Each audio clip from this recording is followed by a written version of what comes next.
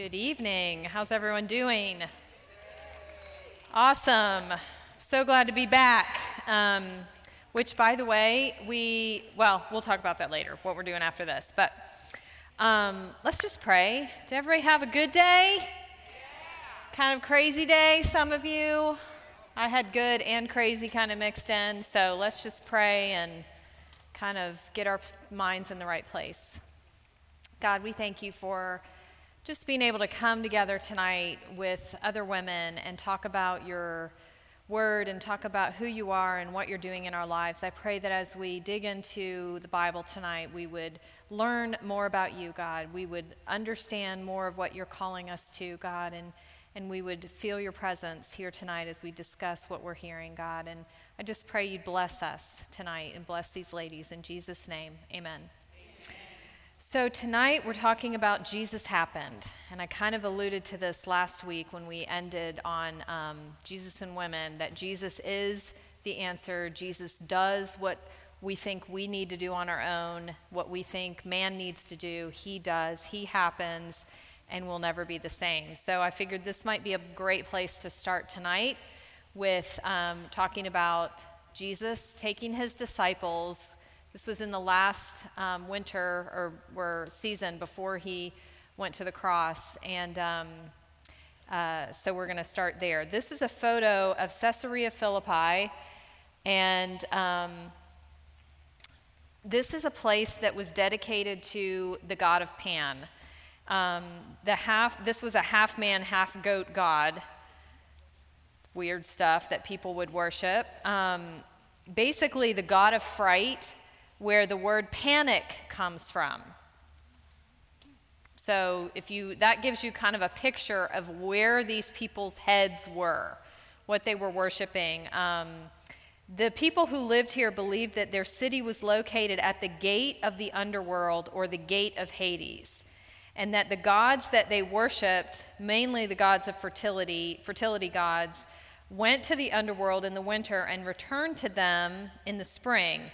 This was like, so when Jesus takes his disciples here, it was like taking them to the red light district, because I'm just going to let you use your imagination of all kinds of perverse things that they were doing to worship these gods, to try to entice them out from the underworld that they imagined they went into. So this big cave here is what they call the gates of Hades. That was what they, where they felt like that was their connection to the underworld. There was a river that came out of it, so there's all kinds of other stuff that goes along with why they believed this was the entrance into the underworld, and their city was right there. So basically, Jesus takes the disciples, to this spot and gives them kind of a graduation speech. Like, hey guys, I'm going to give you what it takes to go out there into the world, and we're going to talk about that in a minute. So the second slide is what it would have looked like in the first century when Jesus took his disciples there.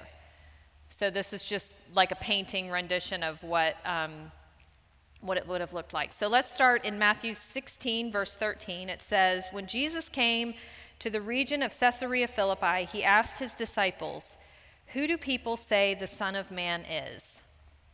They replied, 'Some say John the Baptist, others say Elijah, others say Jeremiah or one of the prophets. But what about you?' he asked. 'Who do you say I am?' And Simon Peter answered, 'You are the Messiah, the Son of the living God.' Jesus replied to him, 'Blessed are you, Simon, son of Jonah, for this was not revealed to you by flesh and blood, but by my Father in heaven. And I tell you that you are Peter, and on this rock I will build my church, and the gates of Hades will not overcome it. I will give you the keys of the kingdom of heaven, which whatever you bind on earth will be bound in heaven, and whatever you loose on earth will be loosed in heaven.' Then he ordered his disciples not to tell anyone that he was the Messiah." So there's a lot going on here. I don't know about you, but I have read this passage so many times, and I had no idea that this is where they were standing. Like, I just did not connect with. The gates of Hades will not prevail against it. Like, okay, well, that means I'm just trying to imagine what that means. How does that apply to my life? How does that, and what we're seeing here is Jesus always taught with what he was seeing. When he was talking about sheep and the sheep gate and the sheepfold, he was walking by these things. When he was talking about I'm the vine, he was probably walking by a vineyard. When he was talking about you will say to this mountain and it will move and it will be thrown into the sea, he was looking at a man-made mountain that sat right next to the Dead Sea.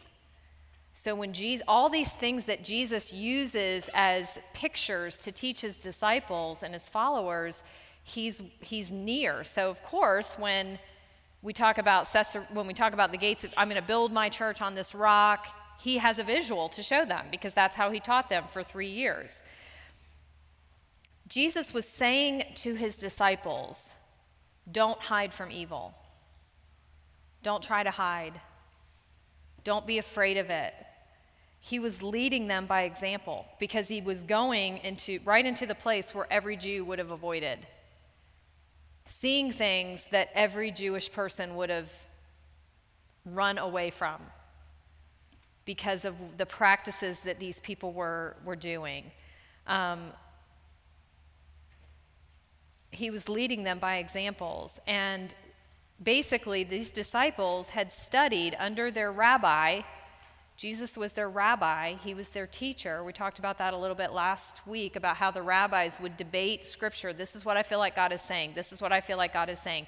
This is what I feel like God is saying. You know, this is what I see, how I see it.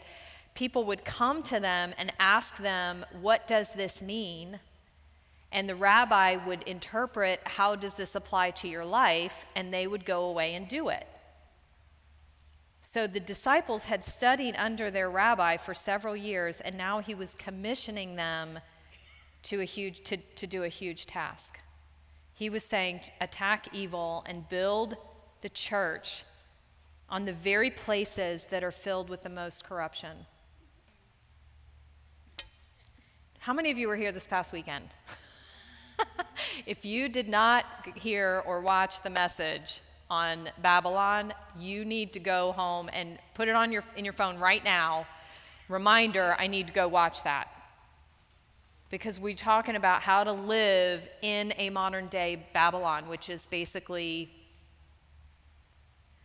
what Jesus was saying to his disciples. Don't be afraid of evil. I want you to go build a church right on top of what the enemy is trying to do. And the gates of hell will not prevail against it. So when I talk about, when I was talking about the rabbis last week and even now, where, you know, someone would come to the rabbi and they would say, what do I do here? What does this mean? Jesus makes Peter a rabbi in that passage that we just read.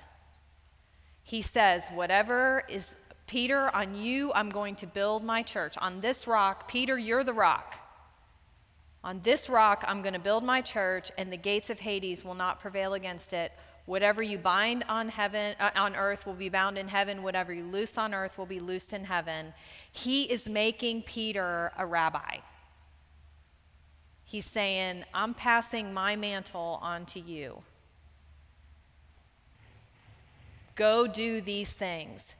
And so when we look at that, you know, have read that verse so many times. I didn't really understand binding and loosing. What does that mean? Well, those are your words. Your words are binding.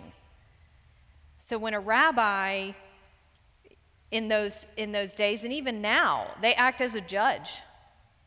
They're helping the Jewish people figure out how to apply the written law. What does this mean for me today? What does the word of God mean in my life? They were looked at with authority, and whatever they said was binding.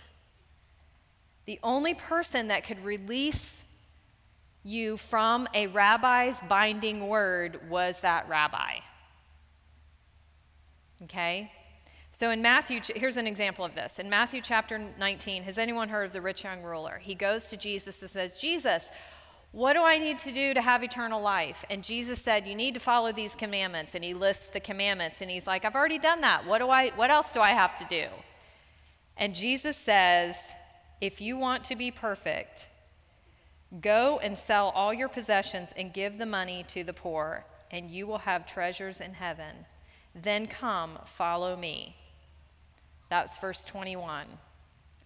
Very next verse, 22 says, but when the man heard this, he went away sad, for he had many possessions. Why was he sad? Because he had to do it.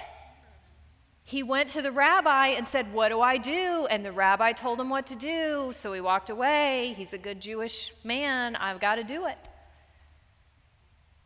His words were binding.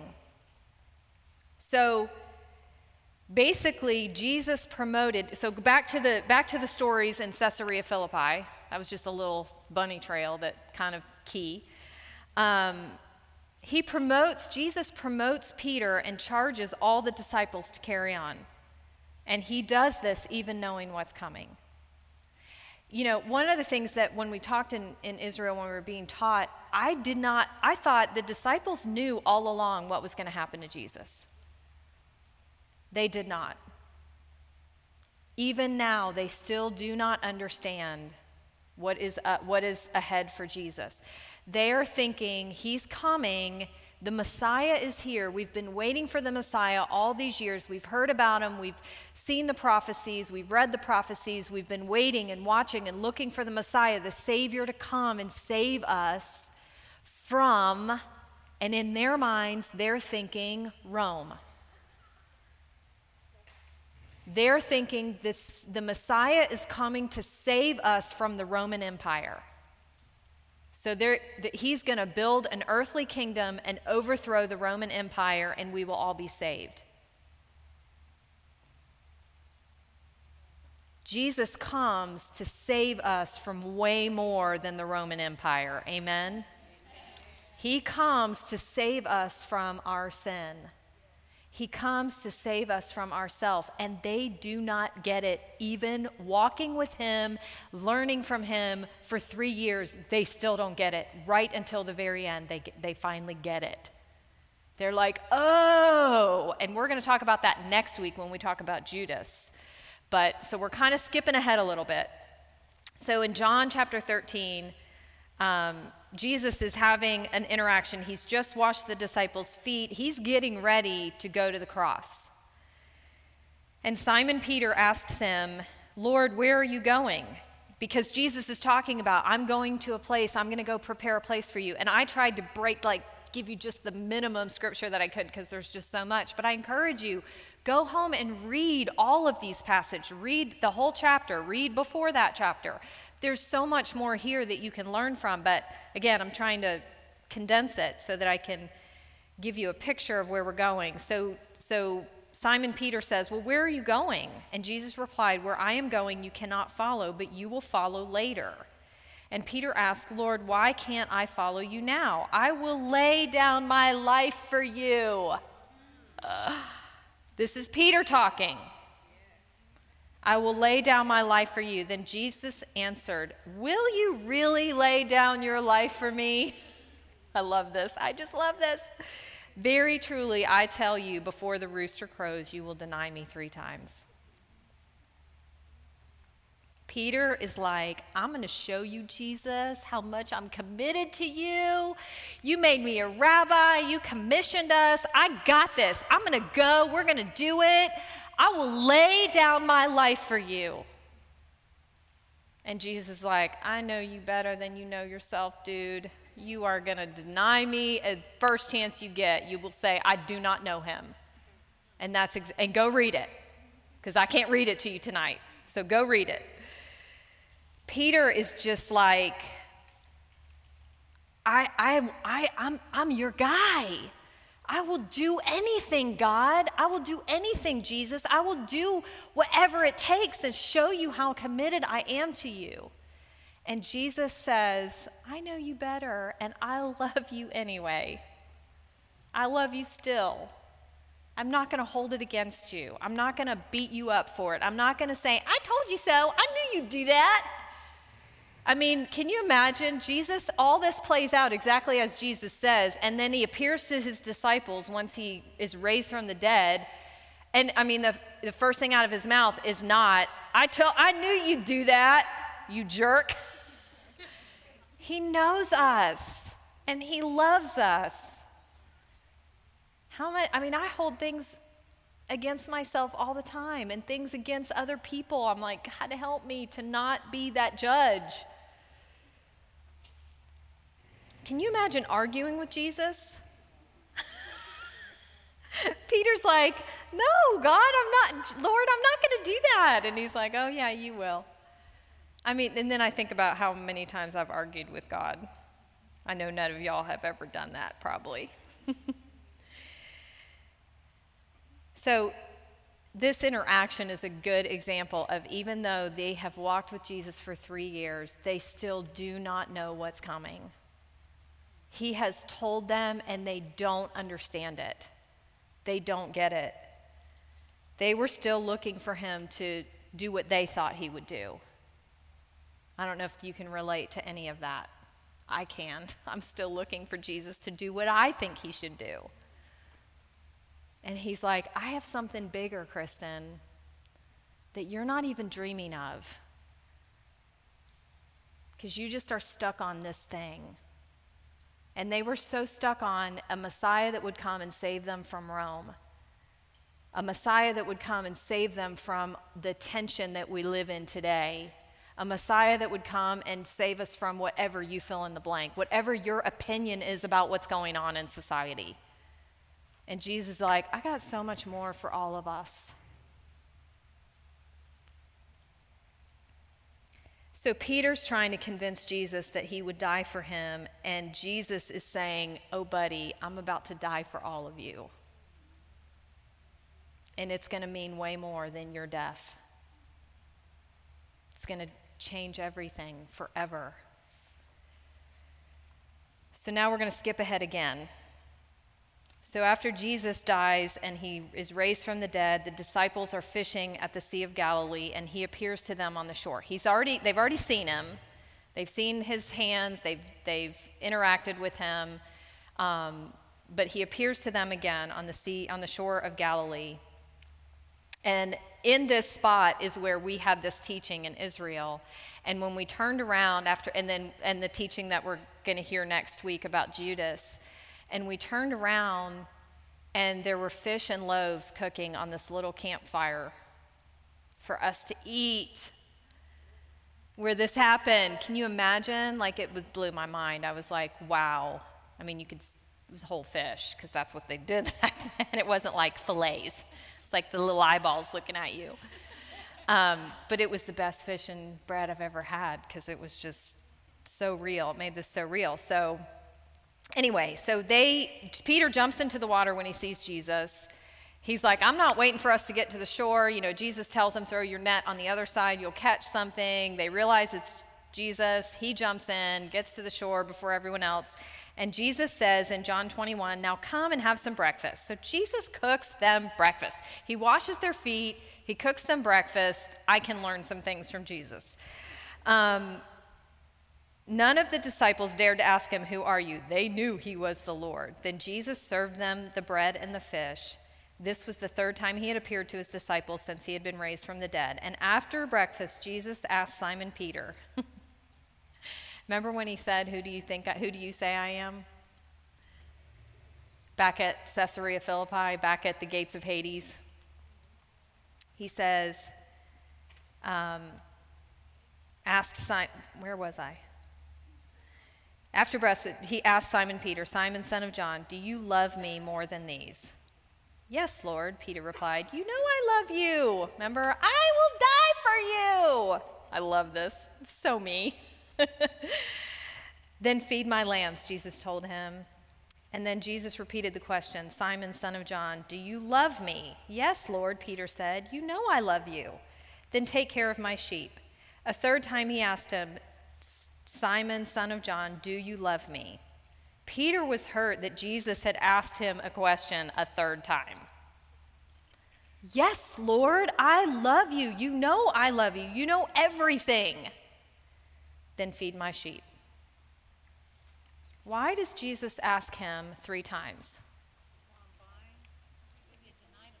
because he denied him 3 times. Nothing is random. So Jesus sees more in Peter than Peter sees in himself. And Jesus knew that Peter would probably not be able to get over him denying Jesus 3 times on his own. Anything we're struggling getting over on our own? We need Jesus. He is the answer. He comes to Peter, singles him out, and leads him into repentance.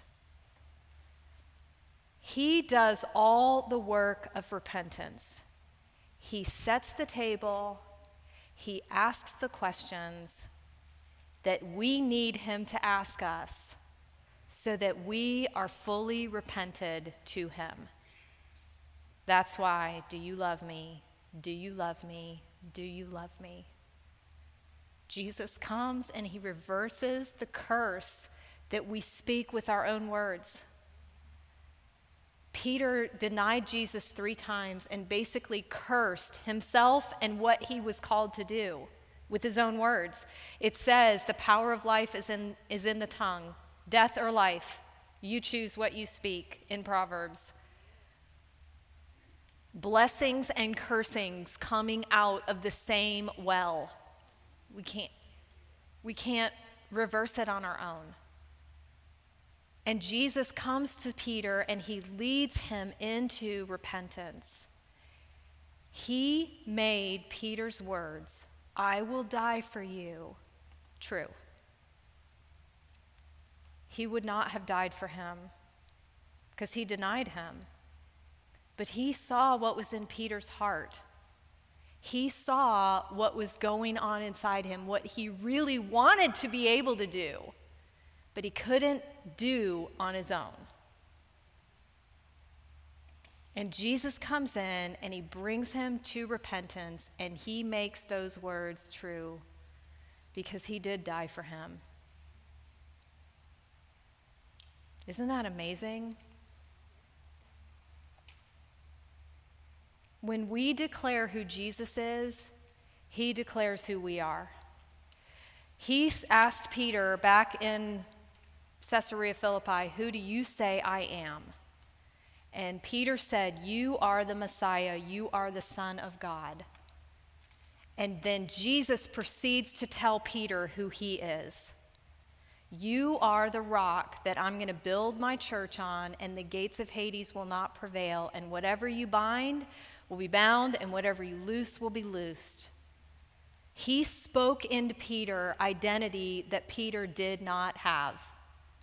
When we declare, "Jesus, you are the Messiah, you are the Son of God, I want to live for you, I will die for you," he tells us who we are in him. It starts with us saying, "This is who you are, Jesus." And then he says, "Okay, Kristin, okay, Ashley, okay, Kendall, okay, Michelle, this is who you are. And this is what I'm going to do in you. And you will never be the same. And the gates of hell will not prevail. So don't be afraid of evil and don't be afraid of the world. Go out there and do what I have commissioned you to do,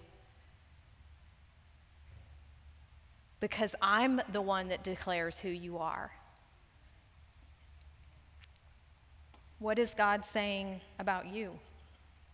And where is he sending you? He has something new for us every day. He has something new to walk in every day.